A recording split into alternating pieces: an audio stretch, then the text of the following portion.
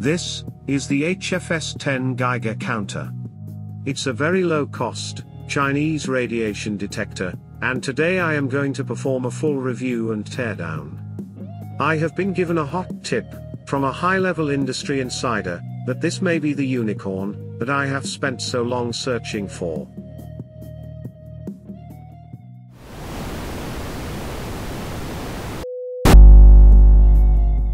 So, I got my inside information from none other than Weapons and Stuff 93.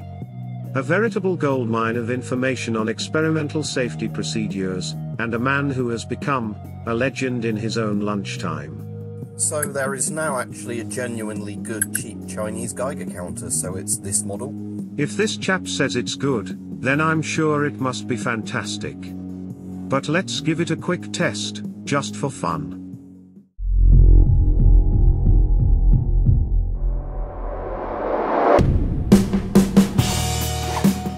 Whilst the color scheme is a little funky, the overall aesthetics of this product are quite nice. It comes with a well-padded carry case and a wrist strap. The device itself is nice and compact and has a robust feel to it. The display is clear and bright. It is a backlit TFT type, so you will be able to read it outdoors, and even under strong lighting conditions. The HFS-10 also has a decent metal belt clip, and this adds to the feeling of being a rugged little product. The user interface of the product is pretty straightforward, and needs only 3 keys, and these have a responsive tactile feeling to them. Sadly, the designers didn't think to include a bar graph that shows dose rate versus time. I find this to be a really useful feature of any detector. And now for the best feature. The product can produce particle clicks, and not just that, the clicks are good and loud. The sound is a little scratchy, but then, beggars can't be choosers. The HFS-10 uses an internal lithium-ion battery, which is charged via the USB connector. The manufacturer claims that this device can operate for 20 days on a single charge. That said, when the display is on, and at full brightness, the battery will only last 40 hours. This is a classic OEM product. This means that a factory has designed this device and then sells it to whatever brands wish to buy it. So, just because you see this product with a different brand, or a different part number, or even in different colors, it does not mean the product is fake, it just means that different brand owners bought it from the factory. Okay, so far so good, let's get on and test this sucker.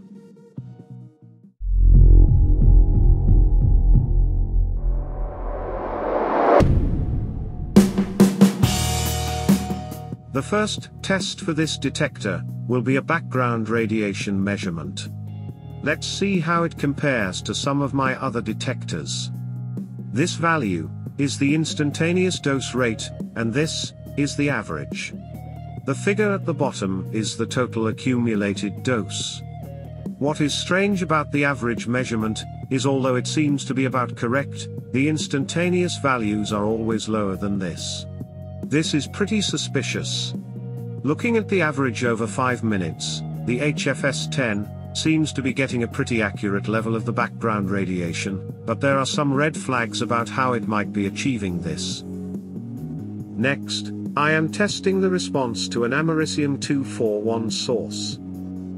For a detector using a Geiger Muller tube, I would normally expect this to measure at about 3 microsieverts per hour.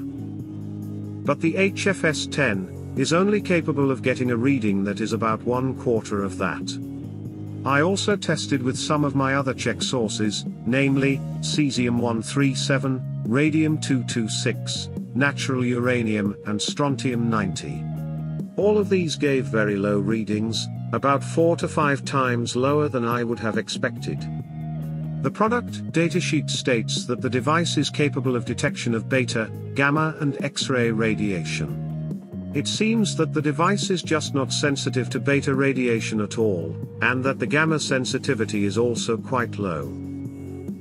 It also seems that the calibration is abnormal. Instead of a single conversion factor, taken from the tube data, It appears that at low dose rates, the device uses one calibration factor, and above about 1 microsievert, it uses another.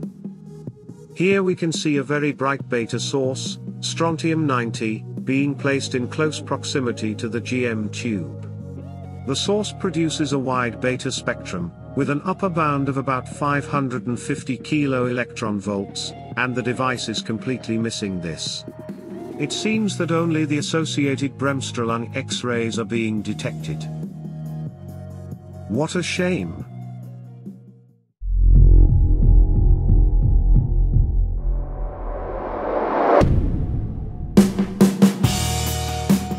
Looking at the top of the PCB, we can see the main component of the product, the GM tube, and this one is a piece of crap.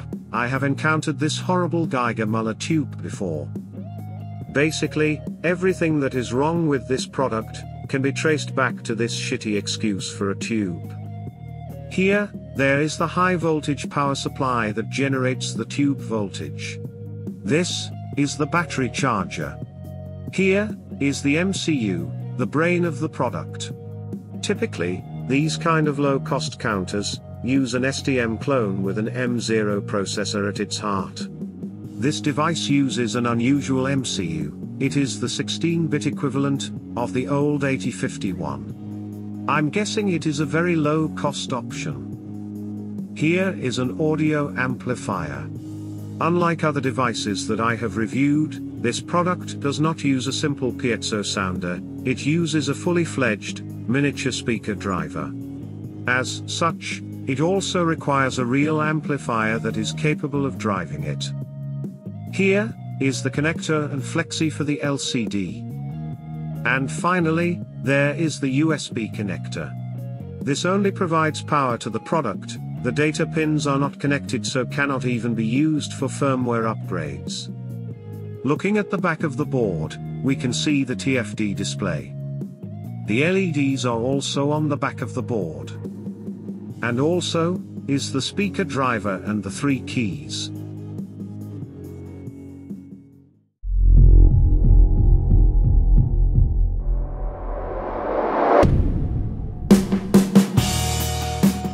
So, it turns out, that Mr. Weapons and Stuff gave us all a rather poor piece of advice.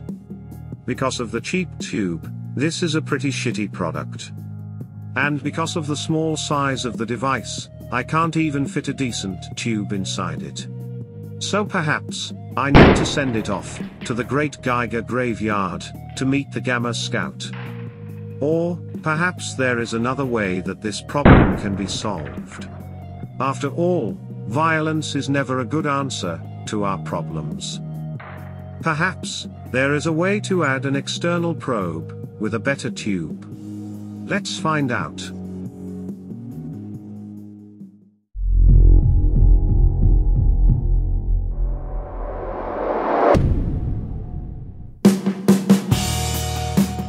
So, I designed an external probe that could house a better Geiger Muller tube, the J321.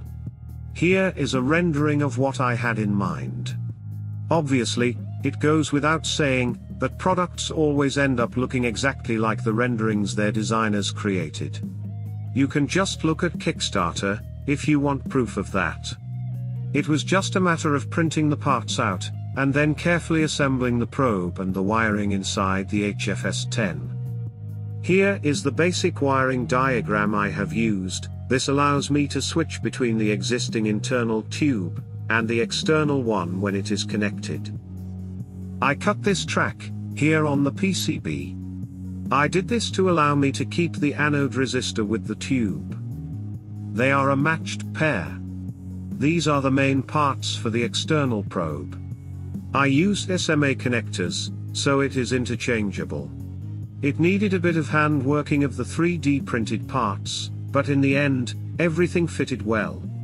I gave the parts a coat of paint to match the main unit, and now it's ready to be assembled. If anyone is wondering why I didn't use a bigger and better tube, well, the reason is due to the size limitations of the carry case. I decided to paint the GM tube. At the time, I was concerned about ultraviolet light causing false triggering. I actually made a separate video about that. The experiments I did led to some interesting results. I painted it orange, to match the groovy color scheme of the product. I bought a small 2-core coily cable, and fitted SMA connectors on each end. Here, you can see the SMA connector on the HFS-10, and also the 2-pole changeover switch. At this point, I do need to issue a disclaimer. This upgrade is a lot more challenging than the simple one I did with the GC1 product. You should only attempt to make this upgrade if you feel totally comfortable with what is involved. I had to create a horrible wiring salad inside the unit, and doing that, tested the limits of my patience. And, do not buy an HFS-10 explicitly to make this upgrade. There are better, cheaper counters that you can use for that purpose.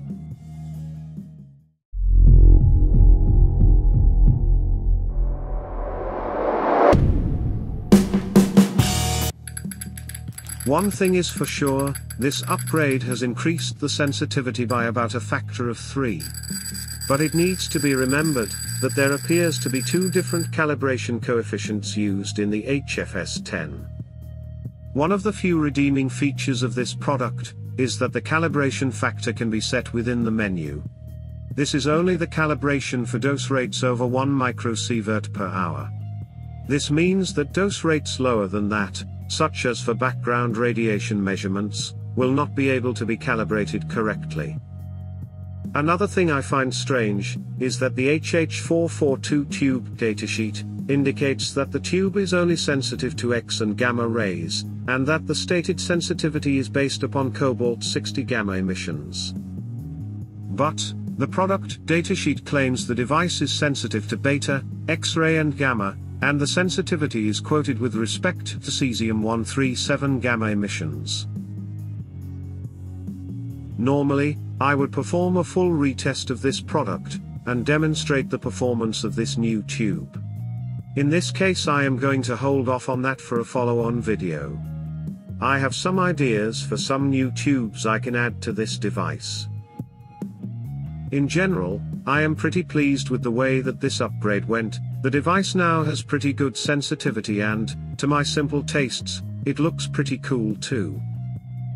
What's nice is that there is still enough space in that carry case for some more homemade probes. So, keep an eye out for the additional upgrades to this instrument. And as for this chap, well, clearly, he is a complete wally. Here he is, talking about his high-powered X-ray gun. Judging by the content on his channel, it seems he is routinely imaging various parts of his body, using this 60 kV source. Somehow, I doubt that 60 kilovolts is enough to see through his very thick skull. And finally, before I close out this video, I want to share some exciting news with everyone. Whilst the HFS-10 didn't turn out to be any kind of hidden gem, I might have found another low-cost device that I think is a serious contender for the title of the perfect cheap Geiger counter. Stay tuned. Anyway, that is all I have for you today. I hope you enjoyed my little video, or at least found some parts of it interesting. If you want to see more of this kind of video, you could always press the subscribe button. This is not a commercial channel, nor will it ever be, so I can say what I want, and YouTube's algorithm can go and get f***ed. Thank you for your time.